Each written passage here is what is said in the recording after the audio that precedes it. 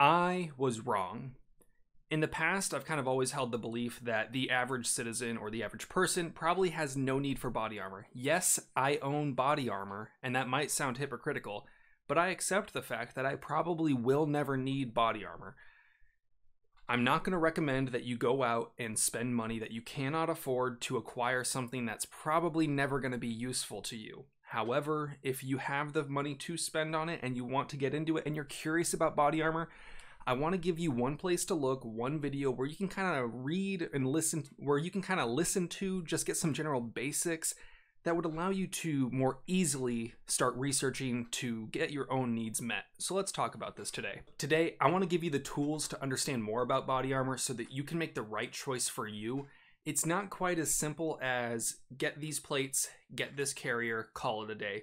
You kind of need to look at your own needs and your own wants, what it is you're trying to protect yourself from, how much threat you want to be able to stop, and kind of make decisions that would be good for you. Because if you go on and look at a Grantham video and see his video about how to set up a plate carrier for military or duty use, that might not generally be what you as an average armed citizen would actually need or want. You probably don't need to have 5 radios and an admin pouch and handcuffs, and there's just a lot of things that you may or may not need, and you kind of need to look at your own needs and work towards that as far as your gear selection. So let's get into it. Before we really start talking about gear and sort of information, I want to talk about legality. In all 50 states, it's legal to sell body armor. The only state that I'm aware that has any sort of selling restrictions is in Connecticut. You can't sell it through the mail. You have to do face-to-face. But in the state of California, if you're curious about the laws on that, generally in most states, prohibited persons or violent felons can't have body armor, but I want you to do your own research when it comes to that. If you feel at all that you might have any sort of worry about it, look into it on your own. It's a totally different topic for a totally different day. Generally, however, if you're committing a crime while wearing body armor, it can be used as an add-on and increase the severity of the crime that you're going to be punished for. So if you plan on doing crimes and you don't want to get an add-on, don't wear body armor, but also just please don't break the law.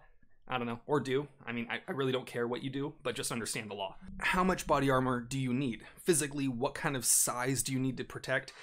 A lot of people, when they see me wear this, they say, hey, Reno, it looks like that body armor is pretty small on you. And that's a pretty common thing you'll see on most people when they post a photo of them wearing body armor, because you see that my shoulders aren't covered, my sides aren't covered, my gut is not covered, my dick is not covered. I know you want to protect that area, but you got to think about what the purpose of body armor is.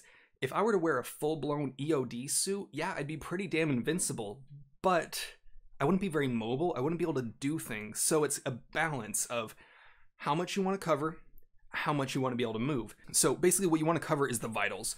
And what I mean by that is mostly your lungs, heart, and the cavity where if you were to take a shot to, you're down. You're not fighting. You're not coming back from that. An instant stop. You do not want to get hit in the chest. So it's really about covering the most important vital zone up here and sacrificing the fact that you can still get hit in the face, you can still get hit in the central nervous system down in the gut, but if you were to cover everything up on your whole body, you wouldn't be as mobile and as able to do anything. So it's a balance. So when it comes to threat levels and what you want to stop, there's an important thing to understand. NIJ certifications versus NIJ tested. Now, you're going to see in a lot of body armor that they say tested to NIJ standards. That does not mean that it has been certified by that NIJ organization as verified that it will stop that threat. They might have had some influencer that you're very fond of shoot a video of him firing a couple rounds into it and then firing a bunch of handgun rounds into it, and that's fine. That is entertainment.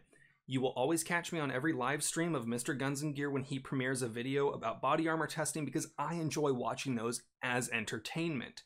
But understand that when something isn't actually certified by the NIJ as whatever threat level it's saying, it's not necessarily something that you can trust. You have to choose whether you believe that company, that manufacturer. You don't know what sort of storage or what sort of actual testing they've done. They might have just shot it at it, but that's not really what NIJ testing is. NIJ testing does a whole lot of stuff outside of just physically shooting the gun in a normal temperature room with a standard backing. There is a lot to it. I'm not going to get too into it, but basically here's the deal. If you're looking to stop handgun threats all the way up to .44 Magnum, Level 3A is basically going to do what you need. There are some lower level body armors, but level 3A is fairly lightweight. You can get backpack panels, you can get soft body armor that is level 3A that will stop 9, 40, 45, 44 Magnum, and all the kind of handgun calibers you're typically going to come across. So if you're only looking to stop handgun threats, level 3A is probably what you need.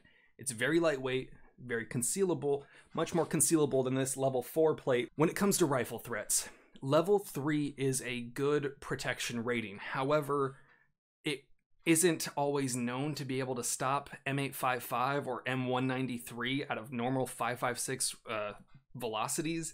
So for me, if you're looking to stop rifles, in my mind, I always recommend that you go with level 4 or level 3+. But you need to keep in mind, level 3+ currently is not an actual NIJ certified threat level.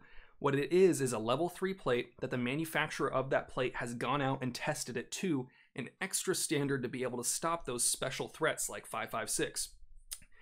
It's something that you need to be aware of because lots of companies make level 3+ plates, and you have to choose whether or not you trust it. A way to know that you could probably trust their level 3+ rating is if they have level 3 plates and level 4 plates that are actually certified by the NIJ, it's probably good to go with them. It's probably okay to trust that their level 3+ will stop it, but you're going to want to do your own research. Many of people do tests online. Level 3+ is the only time where I would truly recommend that you go out and watch and see that people are actually reliably getting those plates to stop that actual 5.56 threat of M193 or M855. So if you're looking to stop threats like that, level 3+ or level 4, the downside of level 4 is typically it's thicker and heavier.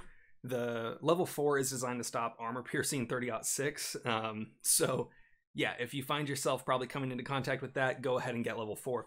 Personally, I bought level 4 plates not because I was particularly worried about them. I just couldn't find the characteristics and pricing that I was looking for in a level 3+ plate because sometimes they are more expensive due to them being marketed as lightweight. I was able to find a level 4 plate that fit my needs, fit my sizing that I needed, and a price range that I was comfortable with. And I was able to get a pretty good price on it, and I'm happy with that. You kind of need to consider what your goal is. Like I touched on earlier, if you watch a Grand Thumb video where he talks about how to set it up for military or duty use, that's great, and that's definitely helpful for people that fit into that role.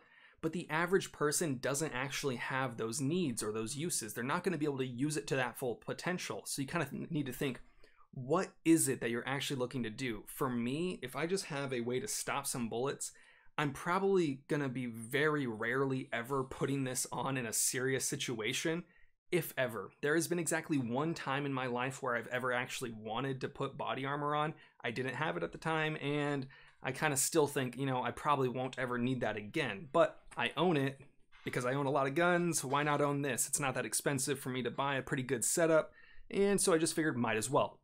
But the setup that I went with is very slick. I don't have a whole lot of stuff hanging off the edge of this. And if I take these mags out, I can actually conceal this fairly well under a jacket. Those of you that know me personally, if I were to be wearing this under a jacket, you'd probably notice that I look a little bit hunchback-ish or just a little bit thick in the chest. You know, I'm looking a little extra plump and juicy that day. But people that don't know me, if I was wearing a loose jacket, you probably wouldn't be able to tell unless you're looking for me wearing body armor, which the average person wouldn't be. So this setup would provide me a pretty good slick, undercover, or covert look as opposed to the typical overt style that you're probably going to see on Instagram and see people promoting. Those are definitely useful. There's a lot more to it, but it's like having a large backpack full of a lot of shit versus a small backpack that you can carry around that carries just the important things. I'm not running 2 comms. I'm not running an admin pouch. I'm just probably, if there's a time where I'm going to need body armor, I'm probably going to want to be bugging out and being able to maintain covert situations and just being in public. If I'm running a full overt plate carrier totally open with a whole bunch of shit on it, I'm going to stick out like a sore thumb, and that's not really what I'm looking to do, so that's why I have mine set up the way I do. When it comes to actual plate carriers, there's a ton to consider. Honestly, just go out and look for reviews, look what you're actually looking to do, but some things to consider would be how things physically attach. This one uses a swift clipped system if I want to run some sort of placard, but it's just Velcro. Most of them are kind of like that nowadays. You got Velcro within just a simple clip system. But if you're looking for an all-in-one package, they make those as well. You got to consider, do you need modularity? Do you need ability to attach a lot of stuff to it? Or do you want something slick? A couple good recommendations are Faro Concepts, Spiritus Systems, Defender, Cry JPCs. There's a lot out there, but any of those brands, either Faro, Spiritus, Defender, or Cry, they all make good stuff. There's plenty of other options out there. Those are just a couple recommendations that I know that have a good track record. So when it comes to actually picking what plate and carrier system you want, it's kind of like a triangle. You got price, comfort, and weight, and then protection. So if you want a level 4 plate that's cheap, you're kind of gonna be getting away from the area of where it's comfortable, so it's gonna be heavier. If you want to spend a lot of money, you can get both of those. You know, you can get expensive and you can get high threat protection and comfortable. So you got to kind of figure out how much do you want to spend, how much you're physically able to spend. I'm not going to recommend that you go out and spend $2,000 on plates because I think that's a little ridiculous for the average person, but the option is there. But I'm also not going to recommend that you spend $70 on some weird Chinesium plates that you can't actually be sure will stop it, because if you're putting body armor on, you don't want to be thinking in the back of your head, I don't think my plates are actually going to stop this threat. You want to be sure that what you're looking to do is actually going to be accomplished. So you can get pretty good brands for very inexpensive prices, but they might not be the most comfortable. They might not be the best shape or the highest threat level. So you got to kind of figure out where in that spectrum you want to live and where you want to get stuff. So when it comes to sizing, shapes, and geometry, there's typically two ways. There's the SAPI plating system, and then there's small, medium, and large. Typically a 10 by 12, which is what this plate is considered a medium. An 11 by 14 or some sort of other variation is a large. But just understand that you need to measure yourself. A good way to measure is from nipple to nipple and collarbone down to basically your sternum. And you got to kind of figure out where your vitals are and how big you are and what kind of threat you want to stop. This plate is a 10 by 12 and it's arguably on a little bit of the small side. Realistically, I could probably get away with like a 10.5 or an 11 by maybe 12 instead of or 12 or 13. But an 11 by 14 is kind of pushing it on me, so I ultimately chose to go with something that I can still move and actually exist in, and I could be comfortable. There's a lot of different shapes and cuts and bends, and what I mean by that is the actual shape. So some plates are just, they're gonna go straight up like a SAPI plate. This is what's considered a swimmer plate, which kind of has more of like a curvature up towards the top and then a very small flat section here. There's a lot of different sizes, a lot of different shapes. Swimmer cut and shooter cut are typically good for actually being able to move around and shoot in. It just depends on what you want to go with. Because for me, if I have the swimmer or the more sleek style cuts, I lose protection up here, but do I need that to be protected? You know, so you got to kind of sacrifice comfort and movability with protection. You know, I want to still be able to cross over my shoulders like this and be able to do stuff. So it's kind of why I've chosen the way that I've chosen it, but you got to make that decision for yourself. Now, let's talk about curvature. Now, it's a plate. Why would it need to be curved? Well, the human body is not flat. If I put just a flat surface on my body, it would be uncomfortable. It would not conform to the actual shape of my body, and I wouldn't be able to wear that comfortably for an extended period of time. I have gone several days wearing these plates. You know, I wake up in the morning, I put on my clothes, throw it on just to experience what it feels like to have this weight on me. You know, do some pull-ups, do some push-ups, just do some exercise, go on a run. And I got an idea of why this is the way it is and why it's a good thing that I spent the money for a triple curve or a multi-curve setup. The more curves you have to it, the more it adapts to your body. Nobody is straight up flat, and that's not going to be comfortable on you. So at the very minimum, I recommend getting a single curve plate, but multi-curve is typically better. The more comfortable you have it set up, the more likely you're going to be able to wear it for longer periods of times if needed. So you got to kind of choose what's worth it for you. Flat or single curve are cheaper than multi-curve, but is it worth it if you're not going to end up wanting to wear it when you might need it? So something to consider. When it comes to weight, the heavier a plate is, the less comfortable it is to wear, the less mobile you are, and the harder it is for you to be quick and move around.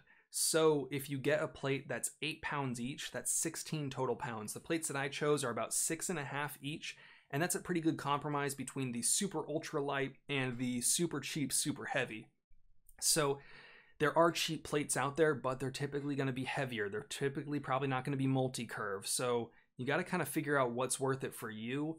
I recommend people buy the most comfortable, highest threat, and the most expensive that they can afford is really my general recommendation. Figure out how much you can spend and then try to get the best and lightest plate within that price range that covers the threats that you need to cover. So something to consider. Let's talk about pricing. There's budget options for plates around the $100 per plate, but you usually pay the price in terms of comfort and weight. So make sure you're spending the money that you can actually balance out the threat protection and comfort that you need. If it's a cheaper plate, you're going to want to make sure that it's actually NIJ certified. NIJ tested can be fine. Can be. That's the thing. The comfort in knowing that a plate has been tested and properly stored, manufactured, everything through the quality control process is tested and updated, that is something that I cannot recommend you don't buy something that's NIJ certified. Now, the addendum to that, or the gotcha to that, is the fact that level 3+ is not currently a actual NIJ certified threat, but if the company has level 3 and level 4 plates that are NIJ certified and they are marketing it as level 3+, I'm comfortable going with something like that. But there's plenty of companies out there that have no actual brand track record, no NIJ certification. You don't know where the materials were sourced. You don't know where it was manufactured. You bought it on eBay. You bought it on Wish. I definitely don't recommend you use those if you're actually serious about protecting yourself. Can they work? Maybe. Will they reliably work?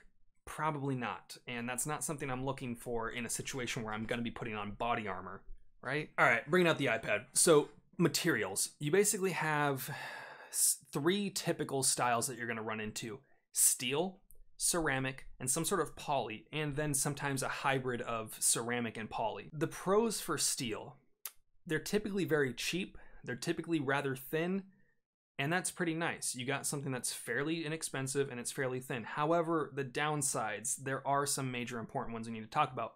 Weight: they're typically very heavy. In order to get to the threat level that you need, you're gonna probably need to be getting thicker plates, which is gonna add more weight to it. They start at around 8 pounds and get up to the 10-pound range. Steel has some major downsides. Steel has the downsides of transferring energy more. It's typically heavier for higher threat protection.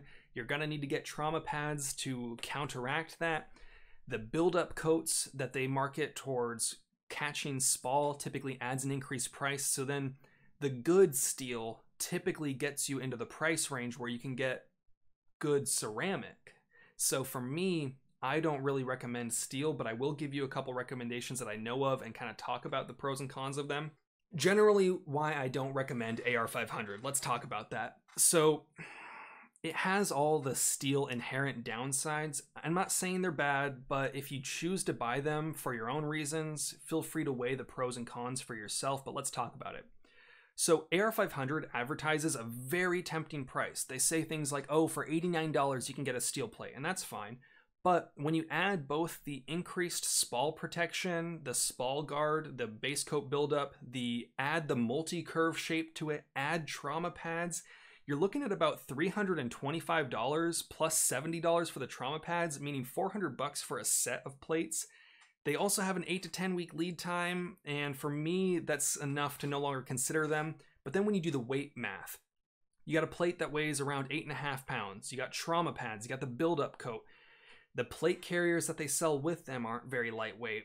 All in all, you're automatically jumping up to about 18 to 20 pounds alone just for your plates. Then when you start thinking about adding on a magazine, which weighs about a pound each loaded, plus whatever other medical kit or whatever the doodads you got on it, I can't recommend AR500 armor. I know plenty of people have them and you trust your life to them, and that's fine. But for me, when I look at the downsides that steel has, and then I look at the price of what AR500 I would actually think about recommending to you, it's just not worth it. When I can get a set of Hesco L210 ceramic plates that weigh less, cost less, and don't have an 8 to 10 week lead time, I just couldn't recommend AR500 because of that.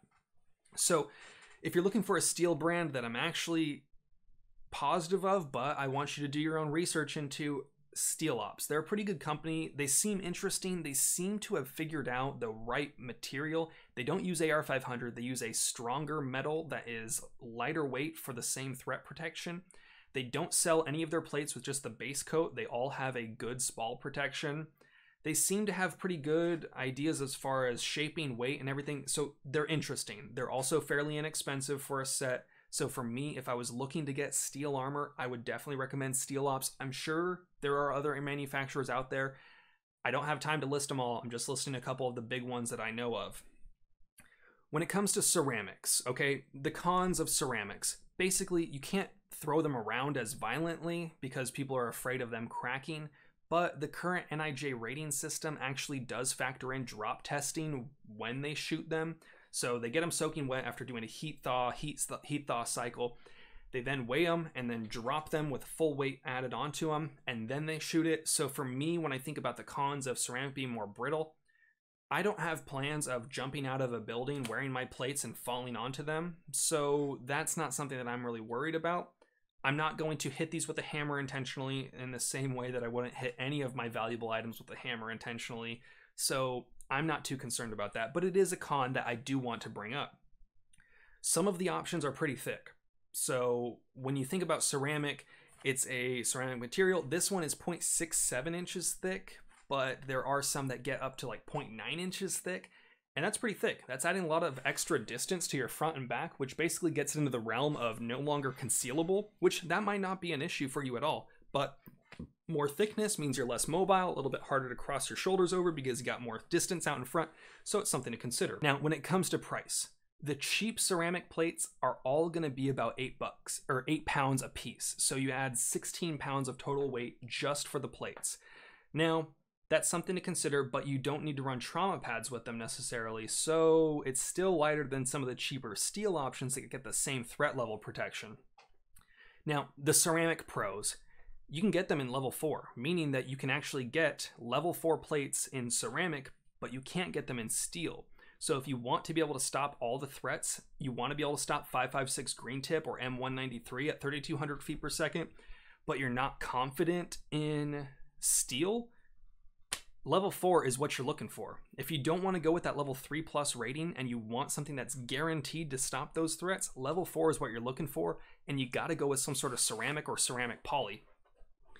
There are way lighter options for ceramic on the market, meaning you can get ceramic plates that are like 4.5 to 5 pounds a piece that are still level 3+ or level 4, which is pretty damn cool. So you get a lot lighter weight. Now granted, the very lightweight, very thin plates are more expensive. As with all things, the most comfortable, the lightest weight are going to be more expensive. That's just something that you have to consider. So for me, because they also don't spall as much, they capture spall a lot better, I'm personally willing to go with ceramic. They're not quite as multi-hit rated, but I don't plan on taking 7 shots to the chest and not getting the fuck out of there. If I am wearing steel armor that is in theory rated for indefinite number of shots, I'm not planning on surviving a situation where I take 100 rounds to the chest. If you get shot that many times in the body armor, you're probably getting shot elsewhere that is causing you to die. So for me, I'm thinking about realistic situations where I might want body armor, and probably more realistically would soft level 3A body armor that completely wraps around might be more useful. But for me, I've chosen to go with a plate system that allows me to stop higher rifle threats with the risk of not having my sides or whole body protected with it. So you got to make that own decision for yourself. If you're looking for some ceramic brands, some of the ones I recommend would be Hesco's or the various rebrands. Hesco is kind of the industry standard. You can get plates like the L210, that is a special rifle threat that'll stop all your 5.56, all your common rifle rounds, as well as handgun rounds, for about $270, I think, for a set, sometimes on a pretty good sale. But the thing about Hesco is they also sell plates to other manufacturers that brand them as their own. So you can go to places like Body Armor Outlet and get the cheap lightweight plate. You can get the cheap level 4 plates for about $90 a piece sometimes. So Hesco is definitely a brand that you want to look into. RMA, they got good price performance options. They're NIJ certified just like Hesco. So it's one of those things where they offer good cheap plates. They also have some very expensive, very lightweight plates. So it's something to look into. Now, Hoplite. This is a company that I have plates for. Do I like Hoplite as a business and the company and the people that run it? No, absolutely not. Horrible lead time, not very good customer service. but the plates are made by LTC, Leading Technology Composites. They are actually NIJ certified. LTC is an excellent company. The plates that I got were fairly lightweight. They were very inexpensive for the threat and weight and level protection. I got these level 4 multi-curve 6.5 pound plates for, what was it, like $450, which ain't bad at all, considering that most of the other Hescos or other brands out there that offer a similar style plate would be looking at around $650 for the set. So for me, I don't like Hoplite. I'm not going to recommend you buy Hoplite, but when I bought them before I knew all those things about them, it was a damn good option for price and performance. Let's talk about the one that I'm sure you've probably all commented on and asked about by now, Battle Steel. If you go to Botac's website, you can find a company called Battle Steel. Mr. Guns and Gear and all kinds of other your favorite influencers have done tests on this company. Do I recommend them? No. They aren't NIJ certified. Yes, there have been many YouTubers that have shot at them. You probably might even know someone personally that's shot bullets at them. Are those tests legitimate and certified in the same way that the NIJ does them? No. They use Chinese materials and allegedly make them over here, but I wouldn't trust my life to something like that, and I don't recommend that you do either, so I couldn't personally recommend that you actually buy them. However, they're very cheap. They're very light. I don't know how they're doing it for so cheap. Probably something to do with the fact that they're not NIJ certified, so they don't have to pay for testing. And then you add on the fact that they are using Chinese materials and most likely assembling parts of it in China, so the labor is super cheap. I'm sure that has something to do with it. It might work. It probably will work. Do I recommend them? I couldn't in good conscience, and let me explain to you why. I am not telling you that your favorite budget option is not good. I am simply saying that if I heard that someone used something that I recommended to them and it caused them to die or be injured or hurt because it was not capable of doing the things that I said it should be able to do, I don't know how I would sleep at night. If I told you, hey, Battle Steel is a good company, you should use their body armor, and you took a round with one of those on and you died, I don't know how I would sleep at night. I truly cannot recommend anything other than what I know for a fact is good to go. Have I recommended stuff in the past that might not be as good or might not be the best and most superior? Definitely. Will I probably recommend stuff that's not the best and most superior in the future? Yeah. But I can only recommend things with good conscience, things that I actually know about. Now, I might talk about things like PSA or other cheap companies, but I couldn't actually in good faith recommend them to you. You can do your own research and decide that it's what's right for you, but that's not going to be on me. So that's where I'm coming from when I don't recommend Battle Steel, and I'm sorry if I hurt your feelings by that. So let's wrap it all up. In summary, the quick and dirty. Figure out how much you want to spend, figure out what sort of threat you need to protect, figure out how you want to set it up. Do you want it covert or overt? Budget options typically are less comfortable. More expensive options can be more comfortable and lighter weight and stop more threats, but you got to kind of find a good place in the middle. As a final note, I'm going to talk about how I have mine set up. This is a Faro Concept Slickster. Inside it, I have 2 Hoplite level 4 plates.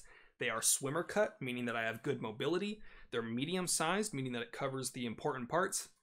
If I were to go to a large, I would probably be pushing it. I wouldn't be able to move around as much. I'd be a little bit more boxy. So I chose to go with a lighter weight plate. I can conceal these under a jacket. If I'm not running the mags, I can wear a jacket that's pretty thick and loose, and I don't look super noticeable. Only time in my entire life that I've ever thought to myself, man, I wish I had body armor. Let's talk about that real quick. Sonoma County was on fire in 2017. We woke up at around 3 a.m. and had to get the hell out of our house. We packed everything up. I packed up all my guns. I packed up all our important documents, got in the car, and left. We needed to make a pit stop. In that pit stop, I needed to go to a convenience store. The convenience store was an absolute madhouse. People were running around scared. It was kind of just a little crazy. In that moment, I thought to myself, man, I'd really like to be able to have body armor on me. I was carrying a firearm on me at the time. So I was in a situation where I would have liked to actually have body armor. I could have been in a situation where I could conceal it and have it on me and have an extra level of protection. Do I foresee myself going out in full kit in the future? Probably not. I'm probably never going to actually have to put these on. However, considering current events with the riots going on, best believe I'm glad that I bought body armor at the beginning of the corona pandemic. So yeah, I'm pretty happy with that decision. Should you buy a body armor? I don't know. I can't make that decision for you, but hopefully I've given you enough information here to take that back with you and actually make the decisions that are right for you. And if you have any questions, drop a comment down below. I want to say thank you to everyone that supports the channel. I got to say thank you to one of my Patreon members, California EDC on Instagram, who sent me this absolutely phenomenal shirt. I am really enjoying wearing offensive clothing. Now, I don't mean in politically incorrect terms. I mean, I like wearing things that hurt to look at for people. I like being annoying sometimes, and that's just how I am. And I'm not going to change who I am for you or for anybody. So thank you, California EDC, my Patreon member. Thank you, all the other Patreon members. Thank you to everyone that likes, comments, subscribes, and supports the channel. As always, have fun, be safe, stay dangerous. Peace.